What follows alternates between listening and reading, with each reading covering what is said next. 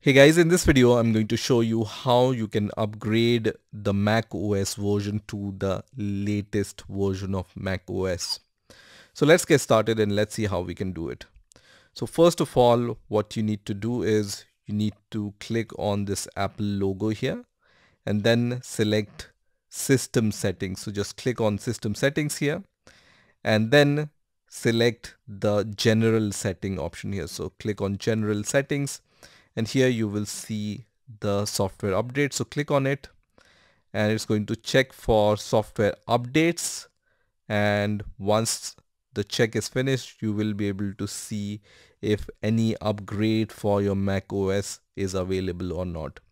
So just wait for a few seconds, and after a few seconds you can see this kind of output. So I have this upgrade available, which is macOS Sequoia version 15.6.1, and you will also see the upgrade now button here. So I'm going to click on the upgrade now button, which is going to start the process of upgrading. You can also see the amount of space it's going to require. So you have the estimate of the space which is required for this upgrade, right?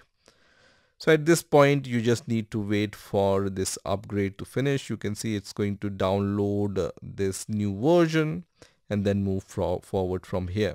So I'm going to wait for that. And then you will see those license terms and conditions. So if you agree with those license terms and conditions, just click on the agree button here and then click on agree once again. And now it's going to start the installation process. This time is reducing faster, but we need to wait for this progress bar to reach to the 100% mark. After some time, I can see this message which says click restart to install macOS Sequoia. So I'm going to click on the restart button, which is going to restart my macOS. So now once I logged into my Mac operating system, you can see I have upgraded my Mac OS to the newest version, which is available at the time of making this video. So when I go to this Apple logo and then click on about this Mac, my Mac OS is updated to the newest version of Mac, right?